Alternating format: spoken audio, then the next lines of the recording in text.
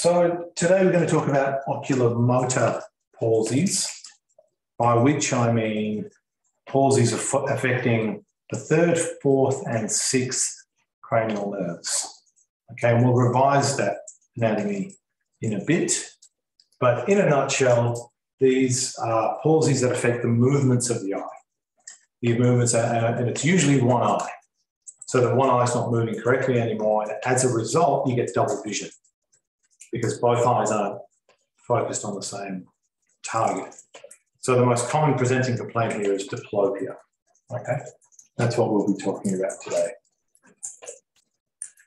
This is where it fits in to your curriculum. So it's alongside conditions that cause ptosis, drooping of the eyelid, and alongside conditions that cause anisocoria, which is unequal pupils. And broadly, these fall under the subspecialty of neuro-ophthalmology. Okay, so that's the intersection of neurology and ophthalmology. Neuro-ophthalmology is hard.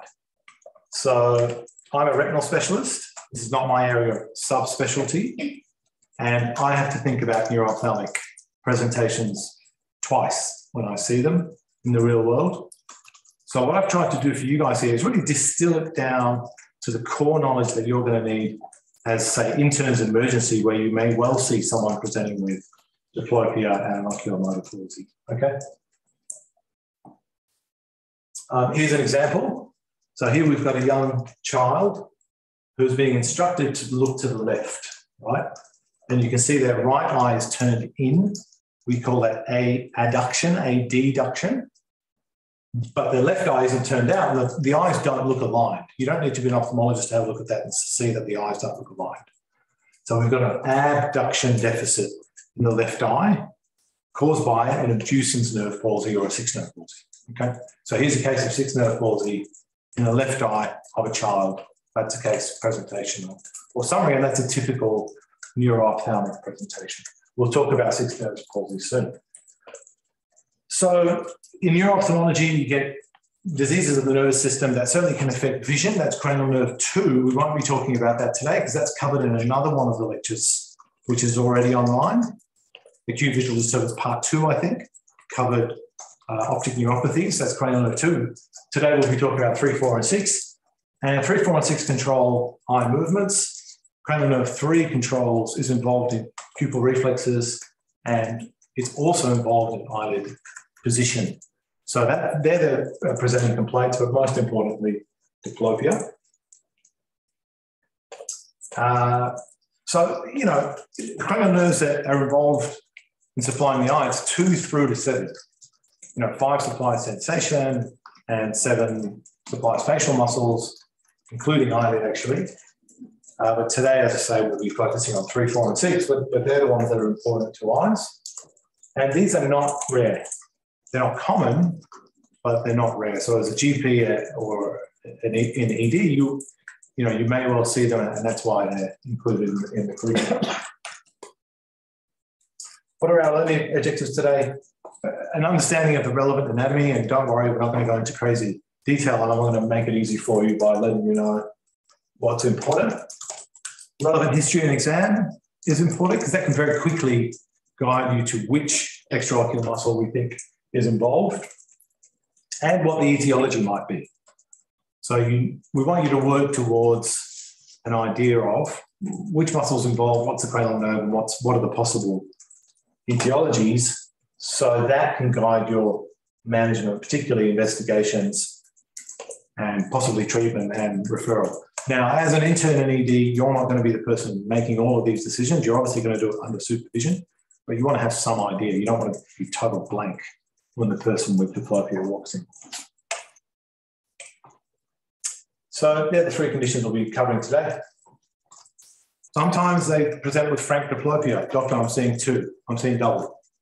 But often it's not so clear-cut. In the real world, the visual complaints can be more vague. For your purposes in an OSCE or in a written exam situation, we'll make it frank diplopia. But I just want you to know that in the real world, it's not always so clear-cut.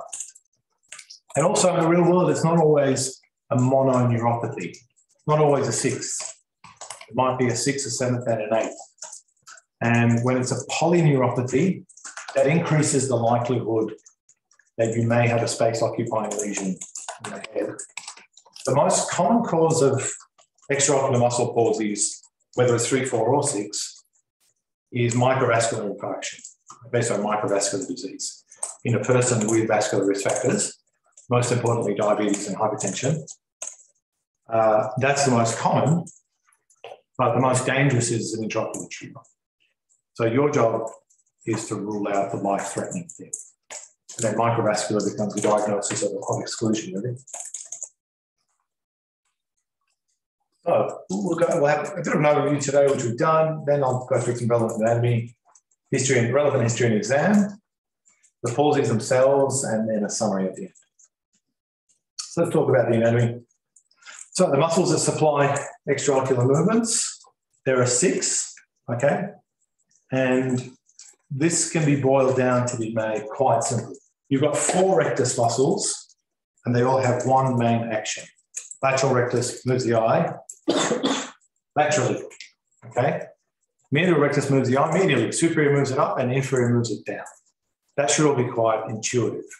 The slightly fiddlier ones are the inferior oblique and the superior oblique, because they have a slightly funny course, especially the superior oblique.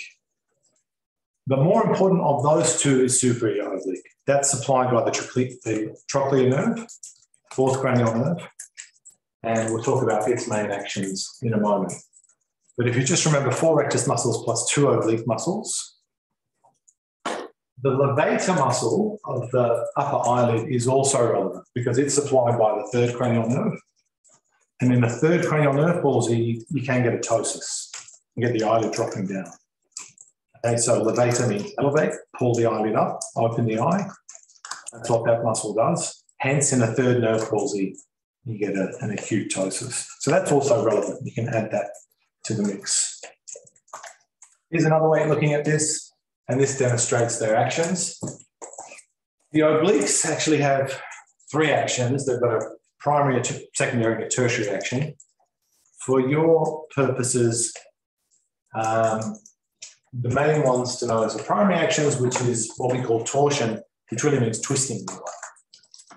So the superior oblique twists the eye inwards towards the nose. The inferior oblique does the opposite.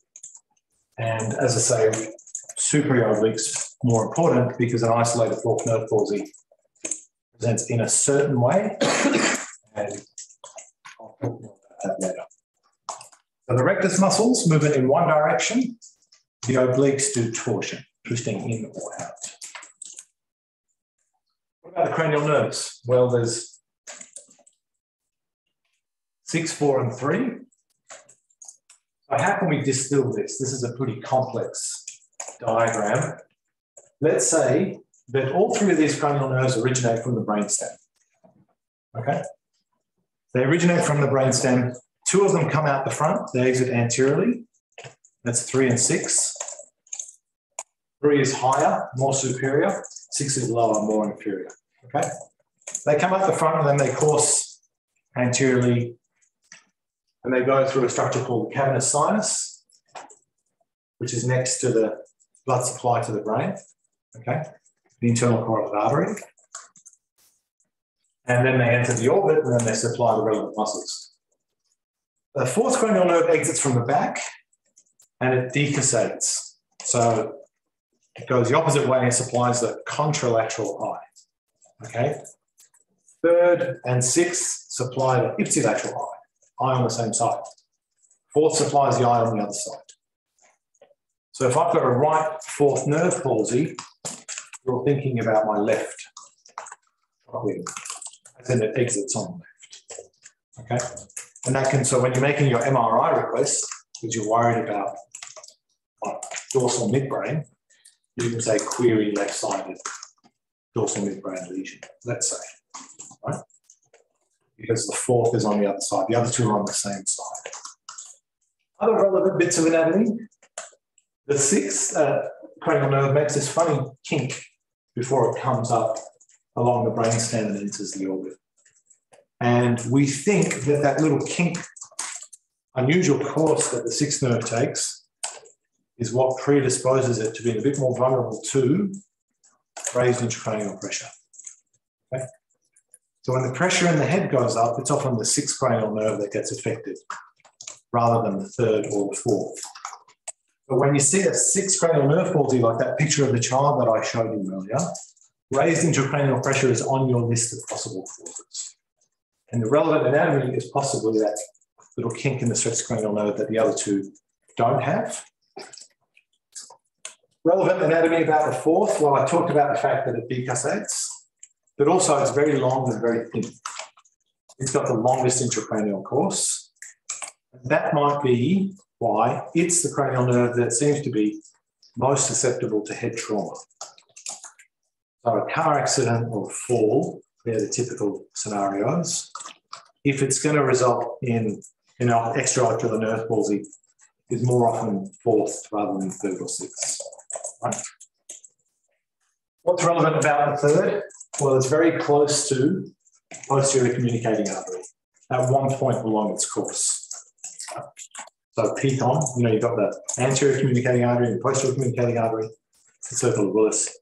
At one point, it runs quite close to the posterior communicating artery. So when you get a third nerve palsy, one of your possible causes is a posterior communicating artery aneurysm. So aneurysm is a more common cause in third nerve palsies than it is in a sixth or a fourth. So in this way, the anatomy of the cranial nerves guides you as to what the etiology might be. Fourth, you think trauma. Third, you think aneurysm. Sixth, you think raised intracranial pressure. Okay.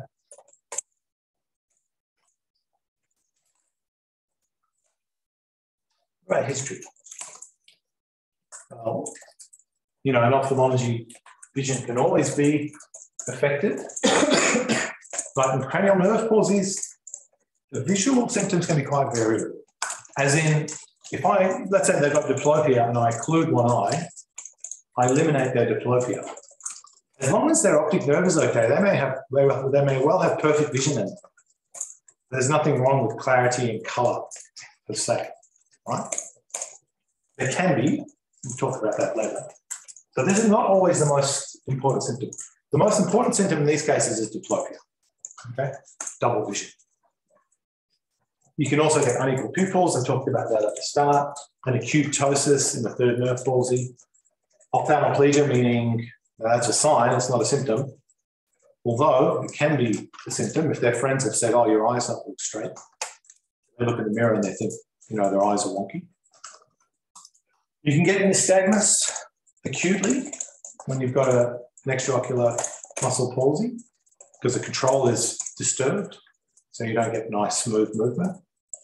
It can be painful, most importantly with a third nerve palsy. And what you worry about there is dissection of the internal carotid artery or an aneurysm that's bleeding. Okay? Dissection of the internal carotid more commonly causes Horner syndrome, which we won't talk about today. We'll talk about that next week. Okay. Then they can get systemic symptoms. If they've got a brain tumour, if they've got raised intracranial pressure, they can certainly get systemic symptoms. So as part of your history, you don't just ask about diplopia and vision, you also ask about, do you have a headache? Do you have any pain anywhere else? Can you hear your heartbeat in your ears? Can you hear a whooshing sound in your ears? That's what tinnitus sounds like. And then, polyneuropathies. Do you have any numbness, pain, tingling, that sort of thing? Is anything else affected or you're otherwise well? That's all part of your history. Onset can guide you. So this is kind of surgical sieve stuff. You can apply this to almost any neurology, and extraocular muscles are no exception. So if it's fairly sudden, if it's acute, well, either the blood supply has just been cut off or compromised, or they've been whacked in the head. It's trauma. And trauma should come out quite obviously in the history. You need to ask about that. Infection can do it. So let's say encephalitis, meningitis. Again, there should be other signs and symptoms. And then giant cell arteritis, which particularly can cause a sixth nerve palsy in older people. That needs to be on the list of causes, right? And that can be quite quick. The giant cell arteritis is covered in lecture. It can also cause an optic neuropathy, it can blind people. It's an important condition to be aware of. Demyelination, which might be multiple sclerosis, that tends to be subacute, happening over weeks, may well have systemic symptoms as well.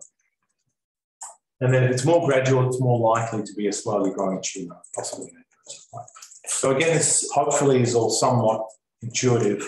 So when you ask how long you had the symptoms for, you start to get an idea of what the etiology might be. As I said at the start, the majority of these are microvascular. So a middle-aged person with vascular risk factors, but we need to rule out the dangerous stuff. So when you're taking a history in the OSCE setting or in real life, I characterize a diplopia, okay? So we said the lateral rectus moves the eye outwards. So if my lateral rectus is gone, the eye can't turn out, I'm going to get horizontal diplopia. Two images side by side, right? The fourth nerve is involved in torsion, so they might get a sort of diagonal diplopia, but very often in the fourth you also get a vertical diplopia, right?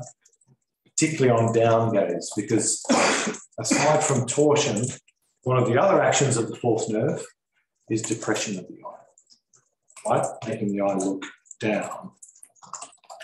And so if you can't look down, then you're going to get vertical diplopia, right? One eye stuck here, seeing out there, one eye's looking down, so you're going to get one image on top of the other.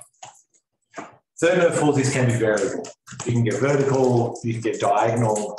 They're probably the two more common things. You don't tend to get a frank horizontal diplopia, that's more sixth nerve. Okay, so try and characterize the diplopia. History of presenting complaint, how long? Okay, talked about that. Were you hit in the head or in a car accident, any injury or accident, and then systemic symptoms, headache, pain anywhere else, tinnitus we talked about, in a 70-plus-year-old person, scalp tenderness, jaw claudication, are you systemically unwell, thinking giant cell arteritis, if you have any peripheral neuropathy, numbness, tingling, thinking demyelination, MS. Okay, don't forget your systemic history. And then past medical history, vascular risk factors. Thyroid eye disease can cause all of these things. It's a real masquerade. Thyroid eye disease can cause diplopia, can stuff up your extraocular muscles. Usually by that point, it's quite obvious because they've got proptosis, red eyes. They look like a thyroid eye patient. Just ask if they're hyperthyroid. And then myasthenia is another masquerade. So ask if they've got a known history of myasthenia or others. Those patients tend to get tired towards the end of the day, that fatigability. If they've got an established diagnosis, that makes it easier. That's the history. Examination-wise, look, this is always your examination for eye patients. You don't skip any of these steps. So every time you see an eye patient, you're thinking 5 elements of the ophthalmic examination. And the abbreviation is ACROC, okay? That's in the videos that are online. You're going to go through that today in the clinical skills workshop. So that goes without saying, that's not in question. But what's special about extraocular nerve palsy is that you also want to test eye movements. Now, we haven't made a video about this yet, and I'm going to go through it today. There's 9 positions of gaze that you want to get people into and test. There's different ways of doing this. I'm going to show you my way, but in the eye clinic or elsewhere, you may well see other ways. Neurologists have their own ways of doing it. You start off by giving the person a distance target, so they're just looking straight ahead. So we call that primary gaze. So give them a target in the distance to look at. Look at the doorknob, let's say, it's 4 meters away. Keep looking there, don't look anywhere else. Do the eyelids look fairly symmetric? Is there an obvious ptosis? Are the eyes looking straight ahead? Is one eye turned in around? That's what you're looking for in primary gaze. I then do an H shape. So I go left and up, and then down, and then come back, and then go up and down. And then I'll just go across the top superiorly, seeing what they do in up gaze, and then across the bottom inferiorly. And it does help if you can, sometimes you'll need to lift up the eyelids. You can use one hand to do that. Just gently lift up the eyelids and give them a target so you can inferiorly. There are 9 positions of gaze. I'll be showing you more photos of these for the different extraocular muscles. We'll see what they look like. And then you also want to, if they've got an extraocular muscle palsy, you need to do a full cranial nerve exam. You need to know it's isolated or if it's a polyneuropathy. Then you may also need to do a full neurological exam, right? Depending on the presentation. Don't forget those. Any questions so far before we get into the actual conditions? No. There we go. Running behind. Okay. So look, if you take nothing else away from this lecture, take this excellent cartoon. This is an ophthalmologist in North America somewhere who makes these nice videos. He was actually, I think he was an animator that became an ophthalmologist. So he's got these, does all kinds of excellent animations online. Third nerve palsy, I talked about an aneurysm. Remember, it's close to the posterior communicating artery. You have ptosis because it supplies that levator muscle. And because you've got unopposed action of the lateral rectus now, lateral rectus is supplied by the sixth, not by the third. So medial rectus action is gone. The eye is just unopposed being pulled by the lateral rectus. It goes out for that reason. Superior rectus is also gone. That's supplied by the third. But the fourth nerve is still active. And as I said, one of the actions of the fourth nerve is also to depress the eye. It twists the eye in, but it also depresses it, right? So fourth is working, it's down, and six is working, it's out. So down and out with the ptosis is a third nerve palsy. Most common cause of all is vasculopathic. You need to think about tumour with all of them, but the special one with thirds is an aneurysm. With fourths, because your depression, which is one of the actions of the fourth, isn't working, the eye will be turned up. And for reasons that I don't need to go into, that's most accentuated when the person's looking inwards, right? So if my left fourth nerve is affected, it's going to be most noticeable when I'm looking inwards, so away from the side that's affected. So we call that contralateral gaze. And what you get there is what we call a nasal upshoot. Nasal upshoot. So as the eye moves towards the nose, it shoots upwards. You shouldn't do that. Eye moves towards the nose, it should stay exactly in line with the other eye and on the horizontal midline. But in a fourth nerve palsy, because you've lost that depression, it's actually depression in adduction. That's what the fourth nerve does, mostly in adduction. You've lost that, so it pops up. Nasal upshoot. So if you remember nothing else about fourth nerve, remember nasal upshoot, okay? And I said up top that, trauma most commonly affects the fourth because of its long, narrow course. It's also quite a common congenital problem, maybe because it has that funny course and then it twists around the bony trochlea before inserting into the eyeball.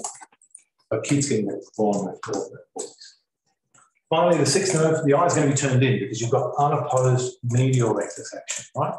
Lateral rectus isn't there pulling it out. Medial rectus is overworking, let's say, and pulls the eye in towards the nose. So the sixth, I think, is the simplest. And the fourth is probably the trickiest. Six, think intracranial pressure as well as the other causes. That is actually the summary of today's lecture, okay? But we're going to go into it in a bit more detail now. Okay, so here's my 9 positions of gaze. Now, if you get presented with a picture like this, you can look at it any old how. This is how I look at it. I look at primary gaze first. Is there an obvious ptosis? Maybe. This side is slightly lower than this one, but that might just be age-related. I'm going to shelf that for now. I then look horizontally, because if they've got a 6, you'll immediately pick that up. And if you look at this guy, in his left gaze, his left eye is not turning out. So immediately I know he's got a 6, a left 6, if nothing else. I've got my first diagnosis. I then look at the superior and inferior ones, because if he's got a 3rd, he won't be able to look up. And he's looking up fairly symmetrically. So superior rectus is fine. Looking down to inferior rectus is fine. So it seems like his 3rd is probably okay. And then I look along the whole top and whole bottom rows. And I mentioned that they get a nasal upshoot in a 4th. That eye hasn't shot up. Neither has that one. That's all looking okay. That looks fairly symmetric. That looks fairly symmetric. No nasal offshoot, no nasal offshoot. So this man has a left sixth nerve palsy. All right. Now he looks middle-aged based on his wrinkles. So that should then guide you as to what the likely etiology is, which is going to be left microvascular sixth. But let's talk about some of the other possibilities. So yeah, trauma can cause six as well. Raised ICP we talked about. So raised ICP, you're going to have other symptoms, right? Most common cause of raised ICP is idiopathic intracranial hypertension, which is covered in I think it's covered in the optic neuropathy lecture. So just have a review of that. Those people may have pulsatile tinnitus and headache and other symptoms. Usually it's young women. Think gynecomastia, as I said up top, with a sixth nerve palsy. And I should say sixth nerve palsy is the most common extraocular. Of the third, fourth, and sixth, this is the most common one. So what do they present with? Horizontal diplopia. It's worse when they're looking at distance, because when you look close, you get that convergence reflex, right? So the eyes turn in, it's less obvious. But when you look in the distance, more likely for the affected eye to stay turned, right? Unopposed action of the moving retinas. And it's worse on looking to the same side as the eye.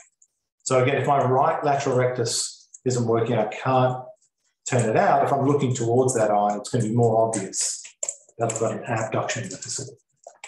And for that reason, they get an esotropia. Esotropia means the eye's turned. That's our jargon for intern, right? So the examination finding is an esotropia.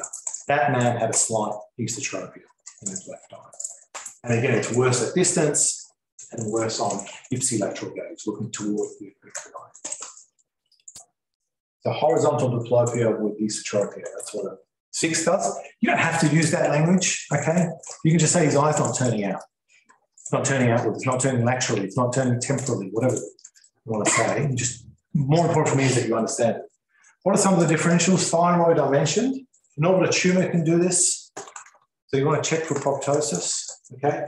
There's another condition called Duane syndrome, which you don't need to know about, but if you want to get a gold star in the exam, you can memorize that. That's an inherited condition. You tend to see it in kids when they get an abduction deficit. What's the management here? Well, you want to do neuroimaging. This is contentious, right? So if it's an obvious or very likely to be a microvascular, some people will say you don't need to image it. Just give them time, because microvascular six get better on their own. And what you need to do is manage the vascular risk factors, right? If they're older, then you want to think about full black anti-SR CRP. If you don't know about the vascular risk factors, you want to think about blood sugar, lipids, blood pressure, other bloods if you think they're indicated. But in a six and a younger person, you know, that's unusual. So if they're under 50, if they've got systemic symptoms or another neuropathy, history of cancer, so you're thinking about a MET, or they're really healthy, then yeah, you know, you want to think about an MRI of the brain and orbits. Looking for a dorsal midbrain lesion or a base of skull lesion, something like that. Okay? And remember, it's ipsilateral, right? So that's your workup, and you're going to involve ophthalmology, and you may want to involve neurology as well, particularly if they've got other symptoms, right? What about what's your advice? Well, anybody who's got diplopia, acute diplopia, should not drive, right? That's part of the driving standards for Australia. I'll talk about it a bit later. For day-to-day life, getting by, they can occlude the affected eye, and that'll eliminate their diplopia. And in most cases, it will slowly get better on its own. Sorry, can I ask a question? Yeah. If you occlude the eye, yes. are you then allowed to drive? No. Okay. No, because then you've got, that's the same as having unilateral visual loss, which has its own effects on the driving standard. And the advice there is that if you suddenly become monocular instead of binocular, you should really hold off on driving for about 3 months, which is about how long it takes to develop depth perception with one eye only. So we all rely, assuming we all have 2 eyes in this room, we all rely on binocularity for depth perception. If you lose one eye, you can develop monocular cues to depth perception, such as that chair looks bigger than that chair, or this chair is obstructing my view of the person behind it. So neurologically, you develop these monocular cues for depth perception. But that takes time to develop, and we think about 90 days. The driving standard says losing one eye 90 days before you really should drive. In reality, patients who have lost vision in one eye will often be on the road in a month. You know, that's just what happens in the real world. But you need to try and keep people as safe as possible, right? You don't want to patch kids necessarily, because if you patch your kid's eye for a long time, if they're under 13, the visual potential of that eye starts to drop off, right? The eye is now experiencing what we call visual neglect, and its long-term visual potential at that age is plastic, as in it can be improved or made worse by patching, right? And if you patch an eye for long enough, it'll eventually develop a really poor vision. But it's still developing its visual potential. So don't patch kids for any long period of time. If you're thinking about patching a kid, if they need to be seen by an ophthalmologist. But certainly an adult, it's a reasonable thing to do to get rid of short-term diplopia. If they have persistent and stable diplopia after some months, then we can use what are called special prism lenses to help correct the diplopia. You can inject Botox into the medial rectus, which decreases its action, gives the lateral rectus a bit more of a chance, if you like, to pull the eye into a straight position. And then they can have extraocular muscle surgery, what we call trismus surgery, to correct the position of the eye. So at least in primary gaze, they don't have double vision. So there's some of the longer term things if the eye doesn't recover on its own, but in most cases, 3 months, 4 months, cyst nerve palsies resolve on that. Oh, so the management here is really about systemic management of risk factors for most people, okay? But don't forget, raised ICP, make sure you ask about headache and all those other things that I mentioned, and GCA in an older person. All right, so on to our next case. Now, this is subtle, but this guy to me has a little bit of a head tilt.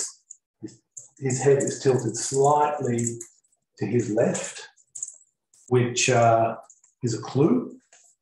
And if I do my little horizontal check here, abduction's normal there, abduction's normal there, but I think you'll agree with me that there's a nasal upshoot on this side. Okay, and that's typical for a fourth nerve palsy. Let's have a look at some of the other images. So if you have a look at the depression, how far down that eye is turned in adduction, compared to how far down his right eye is turned in adduction, you agree it's less. This eye is relatively higher, his right eye compared to his left eye in adduction. And you also see there's some asymmetry even in upgaze. That's rest relevant. The money really here for this guy are these two images. Right? Now, to confirm the fourth nerve palsy, ophthalmologists will do something called a three-step test where they tilt the head one way and then the other. And the fourth nerve palsy is made more obvious on ipsilateral head tilt. Right? So we're tilting his head towards the affected eye. And if you see what I'm seeing, his right eye looks relatively more superior on right head tilt than it does on left head tilt. Okay? Now, you don't need to know this stuff, but I'm going to explain it to you just for interest. Okay? We don't expect you guys to do what we call this three-step test. That's really an ophthalmic thing. But I'm going to explain it to you because I think the understanding is helpful, right? I said earlier that the fourth nerve turner twists the eye in, right? So if the action in his right eye is for it to twist in, if he loses that, the right eye is relatively going to be twisted out, right? The unopposed opposite action is going to twist it out because you don't have a nice twisting in effect. So his right eye twists outward. So what does he do to compensate? He turns his whole head slightly to the left. So that makes the eye straight. The left eye can cope with that because its superior and inferior obliques are fine. So it will twist itself into an appropriate position. So he's got a compensatory left head tilt to make up for his lack of intorsion of the right eye, right? So if we put him into a full-on left head tilt, he's very happy. The eyes are relatively balanced there. If we exaggerate his existing problem and put him into a right head tilt, then it gets worse. Right? And what he's got there is called a hypertropia. Hypertropia means the eye's up. Hypotropia means it's down. You can also say it's elevated as opposed to depressed. It doesn't matter. The eye's up, and it's worse on tilting to the affected side. So as I say, don't expect you to know this last bit, but hopefully it helps with understanding what the hell the fourth nerve does and why it's worse and why people might walk in with their head tilted, right? And they're tilting away from the affected side. So we do want you to know that head tilt is part of the presentation of fourth nerve palsy. That's important, right? He's going to have vertical diplopia. Even in primary gaze, his right eye is slightly higher than his left, but that vertical diplopia is most accentuated in down gaze, right? See, it's really obvious there, that versus that. So these people come in saying, I've got double vision when I'm walking down steps. I've got double vision when I'm trying to read, right? Oh, the steps on top of one another, or they're side by side, or they're more on top? Or they're on top, or they're slightly diagonal. That's okay, that's a fourth thing you have to do. The words on the page, are they on top of each other, or are they side by side, or it's more? So that's typical fourth nerve. Did you have an accident recently? Yes. I was in a car accident. So again, that's the typical fourth nerve scenario. So remember, the fourth nerve is the only one that exits posteriorly. It's got a long course, and that long, thin nerve is what we think predisposes it to damage from trauma. And it's also more common congenitally. So children with a fourth. But again, the most common cause is microvascular. So vertical diplopia I talked about, the compensatory head tilt away from the affected size, diplopia worse on down gaze, and the nasal offshoot we talked about as well. Okay. Differentials look similar to the others, to be honest. Fourth is difficult to diagnose sometimes, and it can be difficult to differentiate from a third. So if you're not sure whether it's a fourth, the other likely thing is a third, right? With six being different altogether. Management-wise, neuroimaging, again, that's a common theme with all of these guys. And we're worried about a dorsal midbrain contusion, if it's been an injury or possibly a hemorrhage or an infarct. We think it's more of a stroke type patient. Again, vascular risk factors and very similar advice as far as driving and then longer term patching and prisms and surgery. And again, the microvascular ones tend to do quite well, which most of these are. So you'll see that the management and prognosis for third, fourth, and sixth is really very similar in a sense. You want to exclude life-threatening thing.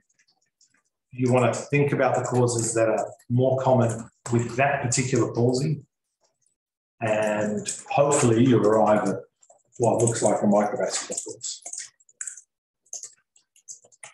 Okay, well, we've done fourth and sixth, so this is obviously a third. And on primary gaze, look, we've obviously got a ptosis. And under that ptosis, if you agree with me, the eye looks down and out. Okay, so this is quite a typical third. So if we scan horizontally, in right gaze, medial rectus is doing nothing. So the eye's not turning. Right? Fourth nerve palsy doesn't do that. Sixth nerve palsy doesn't do that. So it's a third. His abduction's okay on left gaze. Okay, that makes sense. I'm happy with that. Lateral rectus is still working. So lateral rectus not involved. If we go up and down, superior rectus not working. Inferior rectus actually still doing a reasonable job, but pulled outwards because of lateral rectus. So, the third nerve has branches that supply the various rectus muscles. One branch can be more affected than others. In this person, inferior rectus doesn't appear to be as badly affected. That's okay. Lateral gaze and down gaze is okay because the 6 is working, but you can see medial gaze and down. He's getting no action at the movement. And then again, superior rectus affected in all positions of gaze. So kind of a barn door third nerve palsy. The other important thing to look for with third nerve palsy is the pupil affected? That's critical. And I'll explain why in a moment. It's not so obvious here with this person because he's got dark irises. But what you're looking for is to see if the pupil's blown. Okay? So if they've got a blown pupil or a mydriatic pupil. Okay? Mydriasis means dilated, miosis means constricted. Again, that's our jargon. You can say dilated, constricted, large pupil, small pupil. What you're looking for is asymmetry, right? And a blown pupil in a third nerve palsy is very suspicious for an aneurysm because the fibers that supply constriction are parasympathetic, right? Imagine if you're frightened, your pupils dilate. So that's a sympathetic response. If you're relaxed, your pupils constrict, right? So that's parasympathetic. So you've got parasympathetic fibers supplying constriction. They travel in the oculomotor nerve. They travel in the third nerve, right? And they're on the outside of the nerve. Rather than towards the central nerve, they're more on the outer. So when the third nerve travels near the posterior communicating artery, if there's an aneurysm there, the first fibers that are going to be affected are going to be the parasympathetic fibers because they're the most outermost fibers, right? And you knock out the parasympathetic supply, you knock out pupil constriction. That's the reason why blown pupil in a third is worrying. If you think, oh, pupil's not constricting, constriction is a parasympathetic response, parasympathetic fibers are gone, I know they're on the outside of the nerve. Ooh, could be an aneurysm. Okay? If the pupil's not blown, it's more likely to be microvascular cause, no big fat aneurysm. Okay? So distinguishing between pupil involving and non-pupil involving is important. Some of us won't do neuroimaging if the pupil's not involved. If the pupil's not involved, I'll just watch them. Okay, it's probably microvascular. But I probably want to see them every day because it can go from non-pupil involving to pupil involving if the aneurysm continues to expand or if they have. Me personally, I've done both in the past. These days I probably just image, to be honest, because I don't want to go home and worry about them. But, you know, traditionally how we taught is you only image, you know, if you really think it's indicated. Okay, obviously with this, you know, in the real world, you'll be discussing this with the seniors. So here's just a cartoon. This is by the same animator ophthalmologist that I talked about. There's a superficial parasympathetic fiber. This is a sagittal section. Here's a cranial nerve coming anteriorly, and there's a posterior communicating artery up there, and a big fat aneurysm causing pupil involvement. Causes again, yes, microvascular once again, but the special one with birds is aneurysm. And if the pupil's not involved, then think ischemic. Obviously, there's diplopia. It can be quite variable diplopia, not simply horizontal or vertical.